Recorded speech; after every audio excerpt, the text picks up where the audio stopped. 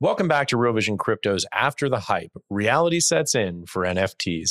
We've looked at NFT technology and how individuals are beginning to use it. Now we'll look more closely at the communities surrounding NFTs. Here, Duncan and Griffin Foster, founders of the NFT marketplace Nifty Gateway, talk with Raoul Pal about founding Nifty Gateway and the ways in which they see communities at the heart of NFTs. Duncan, Griffin, great to get you on Real Vision. Hey, Raoul, thanks for having us. I'd love to hear you guys' stories. How the hell did you get into all of this? And how did you manage to get in so early? Yeah, well, that's a great question. I think a lot of the time when people get into something early in the startup world, it's not because, I think early is the wrong word. I think Duncan and I just looked at NFTs and we thought there was something there and we're like, we're going to start a company here and they'll blow up eventually. It was more based on us thinking that the tech had real promise. It was really when CryptoKitties blew up in 2017. Duncan and I had both graduated college. We were both working at jobs at big companies. We kind of realized that that wasn't for us. So we both quit and we were looking to start a company, and we noticed the explosive growth of CryptoKitties and sort of subsequent decline. But I think most people took away from that CryptoKitties had been a fad, but we took away from that, hey, there's something here. Where there's smoke, there's fire. The significant thing is that they got so popular in the first place. So we're really big believers in NFT technology and wanted to take a bet on it. And we're like, we're going to start a company and we're going to try and start one of the most important companies for NFTs. That was our goal. So, Duncan, when you first saw CryptoKitties and NFTs, what was the light bulb for you outside of that particular use case? Because, that was the early use case, but people had only started, people were talking about tokenizing assets, but it hadn't got anywhere yet. What made you think suddenly, actually, this could be bigger than that? Totally. At the time I was I had spent a lot of time trying to think about like what technology trends would succeed and what ones would fail. And overall, my perspective was like, wow, it's actually really difficult to determine if you just sort of think about it logically. And when I first heard about NFTs and CryptoKitties, I thought the idea was pretty crazy.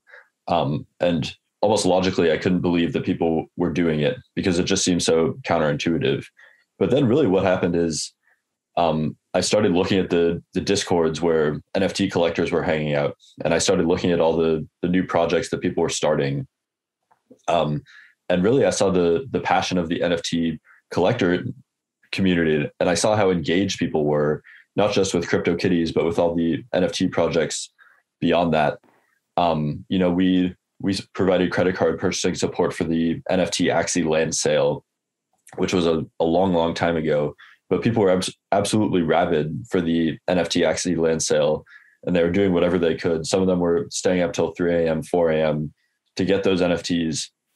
And really my perspective was, even if I don't understand this yet, the fact that people are so completely passionate about this and are, literally staying up till 3 a.m. just to get these NFTs, that probably means that there is something there. So I should suspend my disbelief and instead approach the space with, okay, why are people so passionate, as opposed to, I can't believe people are so passionate. So I think it's really a perspective of trying to understand why something that is popular, as opposed to instead just operating from your biases and saying, I can't believe how stupid this popular thing is. I can't believe other people like it. And I think that was really the perspective that led us to get involved in the NFT space before it had blown up. I think it's a good heuristic to use if you're trying to evaluate what technologies are fads and what are actually going to have breakout success. Instead of thinking like, does this personally make sense to me? Look at how people are using it and look at how passionate the people who are using it are. If they're crazy passionate, then it's probably a good sign that there's something there. And also, it's clear that gaming was well ahead of all of this. So a lot of the early applications were based around gaming, and the gaming world had kind of understood this digital ownership of assets. They didn't have NFTs, but you had certain ways, and it was just a move from that, I think, right? Yeah, 100%. Everybody thought, that was kind of the conversation in 2017, 2018. Everybody thought that gaming was going to be the breakout use case of NFTs. And I think we were actually a bit contrarian in thinking that it would be more focused on digital art and collectibles. And again, the reason for that was everybody was talking about gaming use cases and using NFTs to track provenance of physical items. That's the use cases that everybody was talking about. But the use cases that people were actually doing were all collectibles and art related. Those were the NFTs that people were actually spending money on. So yeah, it was pretty interesting. And I think gaming really laid the foundation in people's minds for, I can own something that's truly digital. And then NFTs took it a step further where, okay, I can actually own this item in a way that I can't own a gaming item. Because I make this analogy all the time. If you own a skin in Fortnite and the game shuts down, your Fortnite skin disappears. I mean, imagine if owning a pair of Nike shoes, imagine if you owned a pair of Nike shoes and Nike shut down and your Nike shoes just disappeared. That doesn't make any sense. No, and also imagine if your Nike shoes, you left the United States and went to the United Kingdom and suddenly your Nike shoes disappear. Right. So in metaverses or games, you couldn't move from one place to another with the same set of goods that you attach digital value to. So it was it needed a solution for sure. Exactly. Yeah. And I think from that perspective, NFTs were just sort of, they fit perfectly, but it was pretty difficult to see that in 2017, 2018. So Griffin, talk us through starting Nifty Gateway and why you did it and how you did it. What was your premise? What did you want to achieve? And obviously things change as you go, but what did you want to do at that point? Yeah, that's a great question. Our premise has not changed very much since we started Nifty Gateway. Our mission originally was always to make NFTs accessible. Our company's mission statement is to get 1 billion people collecting NFTs. The way we've gone about that has changed a little bit, and we've kind of pivoted in terms of tactics, but our mission has always been that. And it's always been making it super easy for the average person to understand, access, buy, sell, store, create NFTs. That's always what we've been about. And kind of the way that originated, the very first product idea we had was letting people buy NFTs with just a credit card, because we noticed there was this very big gap. One story we always like to tell is that one of our investors tried to buy a CryptoKitty when it was super popular. And he just tried for 4 hours and then gave up. Like, he was reading through the guides on MetaMask and transferring Ethereum. And I think people who are used to doing it don't understand just how difficult it is for non-technical people to really wrap their heads around. So our very first product was just letting you buy NFTs with a credit card. And that product was successful. That was something that Duncan and I just together were able to hack together. And I think tactically, when you're starting a startup, it's all about the small wins adding up.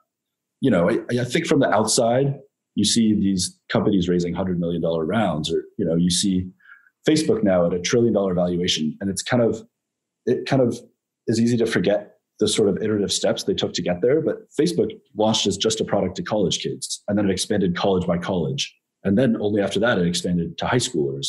And they really had a lot of small wins that added up along the way. So for Nifty Gateway, that first small win was releasing the credit card product, where people could buy NFTs with the credit card, and people actually used it. And that validated for us, hey, there's real demand here. After that, we obviously met the Winklevoss twins, who were interested in NFTs. We saw a chance for a great partnership. So they acquired our company, and now we've kind of been building it under the Gemini umbrella, which has been fantastic. What it's turned into now is accessibility on all sides. Accessibility for artists to create great NFTs and us partnering with them and helping them market their NFTs, and accessibility for customers buying, selling, storing, and trading NFTs. And we have a lot more products rolling out in this front. But that's always what Nifty Gateway has been about. We try to be the high quality marketplace, the high integrity marketplace, and the accessible marketplace. And it's so easy to just show up to Nifty Gateway, log in with an email and password, and start buying NFTs. And that's very, very powerful. And I think that will continue to be very powerful over the next few years, because the internet only exploded because it became accessible. Accessibility is so important to large numbers of people. And yeah, we're just trying to get 1 billion people collecting NFTs and still working hard at that every day. How surprised were you by what happened in the last 9 months? I mean, because it went from fringe to total explosion. I mean, did that take you by surprise, how fast that grew? It definitely took us by surprise.